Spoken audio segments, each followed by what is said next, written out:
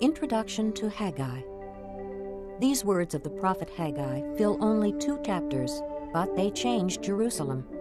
In 520 B.C., Haggai encouraged the 50,000 Jewish exiles who had returned from captivity in Babylon to rebuild the temple in Jerusalem. The work had begun but stopped. 15 years had passed, and only the temple foundation was complete. For 4 months, Haggai challenged the priorities of the people. He asked them why they were living in nice houses while the temple, the center of worship, was still in ruins. They listened and completed the temple in 4 years.